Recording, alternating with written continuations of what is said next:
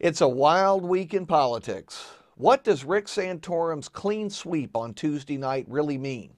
Is he now Mitt Romney's main challenger? Is Mitt Romney even still the favorite? Answers to those questions and to your questions on today's edition of the Video Crystal Ball. We here at the Crystal Ball know of no one who predicted that Santorum would beat Romney in all three states. There were many people who believed that Santorum would defeat Romney in Minnesota. There were many who also thought that Santorum could win that no delegate contest, beauty contest in Missouri. We know of no one who thought that Santorum would actually defeat Romney in Colorado. After all, Romney got 60% of the vote in Colorado just 4 years ago. That was the biggest surprise of the night. The message, obviously, is not just pro-Santorum. It's more anti-Romney. It's that conservative base having buyer's remorse, having second thoughts about Mitt Romney, just as he was being installed by the punditocracy as the potential or likely Republican nominee.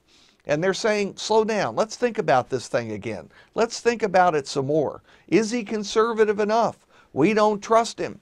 There were lots of messages there for Mitt Romney, probably more for Romney than for Santorum or any other of the candidates. Just to keep this in perspective, let's remember that when you add up all of Rick Santorum's votes in Colorado, in Missouri, in Minnesota, the three states he won on Tuesday night, he actually got fewer votes in those three states than he got in the state of Florida, where, of course, he got a small percentage of the vote and finished well behind both Mitt Romney and Newt Gingrich. Speaking of Newt Gingrich, he has to be the unhappiest person this morning other than Mitt Romney, because Rick Santorum probably became Mitt Romney's primary opponent, at least in the media mind and the public mind. Going forward, we'll be hearing more about Rick Santorum, less about Newt Gingrich, unless Gingrich can somehow find a way to win again outside the Deep South. Mitt Romney can't change his persona and he can't change his record. But what he can do is determine his level of spending. The mistake that Mitt Romney made in the three states on Tuesday night was to assume that he could skate after his big victories in Florida and Nevada, that somehow he was becoming accepted by the party base as the eventual nominee. Big mistake. He spent very little. His super PAC spent very little. And we've seen whenever the resources end up being equalized, the conservative base comes roaring back and says no to Mitt Romney. So it's now clear that Romney is going to have to flood any state he wants to win with negative ads aimed at the opponent who has popped up in the whack-a-mole contest, who's become his major opponent. Right now, Santorum, previously Newt Gingrich. Who can say who it'll be in the future? It's going to take a lot of spending. I guess in a sense he'll have to brainwash each of these states' Republican electorates, another connection between Mitt and his father George. If you look historically, often these races become marathons. You don't have a knockout punch in the first few primaries. And it's now clear that 2012 on the Republican side is going to be a marathon. Romney is going to have to slog through a lot of states and a lot of primaries and caucuses before not only he can get to 1,144 delegates, but before he can really convince the Republican base that it's him or chaos. It's him or Obama. So this is not going to be easy for Romney, but there's no other way. If he were going to study one of the historical examples, he probably should choose a Democrat. He should choose 1992. He should choose Bill Clinton. There's a case of a candidate who was off to a very weak start, who was only reluctantly accepted by his party's base as the nominee. They wished that there were 14 other candidates in the race. They wanted somebody else to be the nominee. But Clinton kept at it.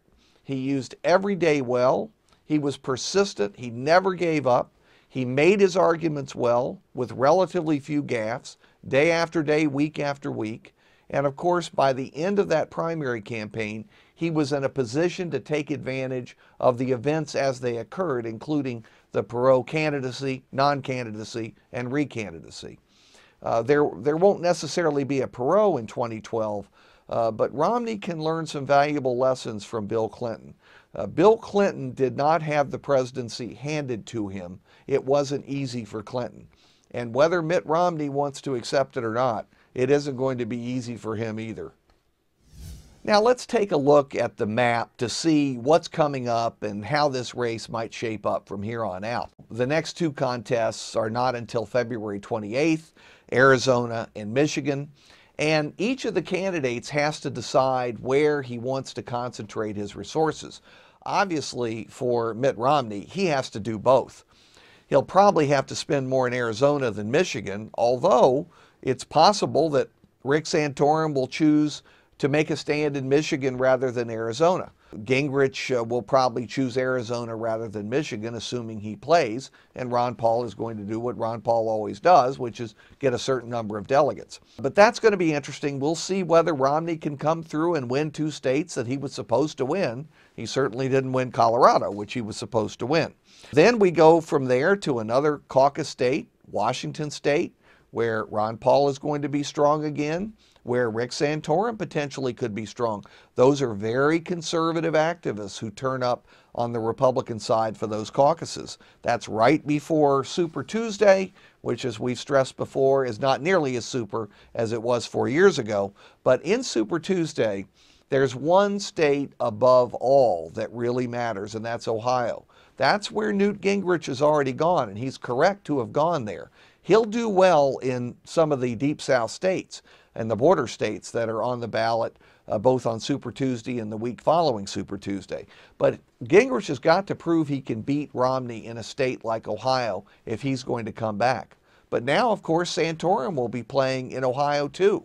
Romney will have to play big in Ohio. So Ohio becomes the super swing state of Super Tuesday. By the way, as a native Virginian, it could have been Virginia too. That's the other super swing state voting on Super Tuesday. But of course, we don't have a super ballot. We have more of a Stalinist ballot with only two candidates having qualified, Mitt Romney and Ron Paul. And Mitt Romney will win that contest very, very easily, picking up the vast majority of delegates. So that's the near term. Again, it's going to be a marathon. I don't think anybody believes that this is going to wrap up on Super Tuesday or the week after Super Tuesday or the month in which Super Tuesday is held. We're looking at a long contest. It's great for pundits. It's great for the press. It's great for you if you love politics. It's only hard and tough on the candidates. And now let's go to some of your questions sent to us over Twitter. Our first question this week comes from Matt Durant, and he asks, does Mitt Romney's religion hinder or help his campaign? Well, Matt, of course, it's always a mixture. It's both. But I have to say, the Mormon population is much smaller than most people think. It's only about 2% of the voters. Yes, they're concentrated in a certain number of states where it can help Romney potentially, both in the primaries and the general. Utah and Nevada, and Arizona, Wyoming, Idaho, including parts now of Colorado. Having said that, this is very different than John F. Kennedy's situation in 1960. Catholics were close to a quarter of the voters in 1960. That was a tremendous boost for Kennedy's campaign in many, many states. 2% of the voters isn't nearly that much of a boost. And we all know, even though it's wrong, religious prejudice is out there. It's directed at Mormons. It's concentrated in the fundamentalist community. They have real questions about Mormonism, and it's going to hurt Romney in some places. He'll still be able to carry most of the southern states and the border states, but there may be the occasional swing state where that doubt about Mormonism will cost him a close election. All right, our next question is as follows. Will Joe Biden re-up as vice president in 2012? He seems the invisible man and not at all impactful on the Obama presidency. Well, what he does may be as much private as public, and President Obama is the best judge of whether he's contributing constructively to the administration, and President Obama has already decided that Joe Biden will be on the ticket. Any speculation you see to the contrary is false. We're also in a completely different era than the one that existed for, say, Franklin Roosevelt, who had 3 vice presidents.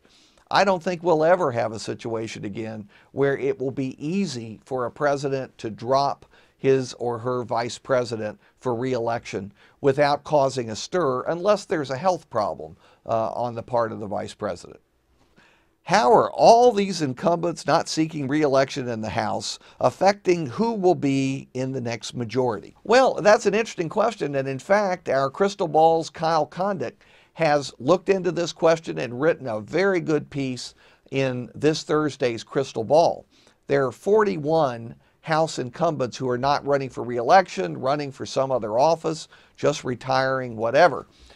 The very interesting thing that Kyle finds out is that it's having minimal impact on the makeup of the next House of Representatives. There may be the tiniest advantage for the Republicans in the incumbent retirements that he analyzes, but in most cases, the seats are already clearly classified as Democrat or Republican.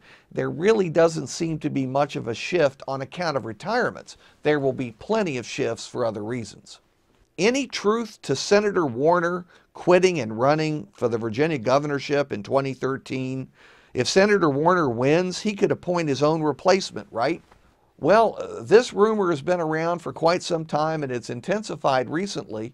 And believe it or not, there does appear to be some substance to it. I don't think Senator Warner has made a final decision about running for governor, but he seems to be somewhat interested. Part of it is he's frustrated with the U.S. Senate. What sane person wouldn't be? And he's also looking at the office he enjoyed a great deal, the governorship, which is a much better office from which to run for president, an executive office to an executive office, barring what happened in 2008 with 2 senators running for president. So I think it's a possibility. I don't think anyone would call it a probability right now. The bonus is that if Senator Warner ran and won the governorship, yes, he would get to appoint his own successor. This has been tested out in a number of other states. The outgoing governor does not get to appoint the successor because the incoming governor resigns the Senate seat at the moment he takes the oath of office, and he gets to appoint the new senator. So it's not a bad deal. Not a bad deal at all if Senator Warner decides to go for it.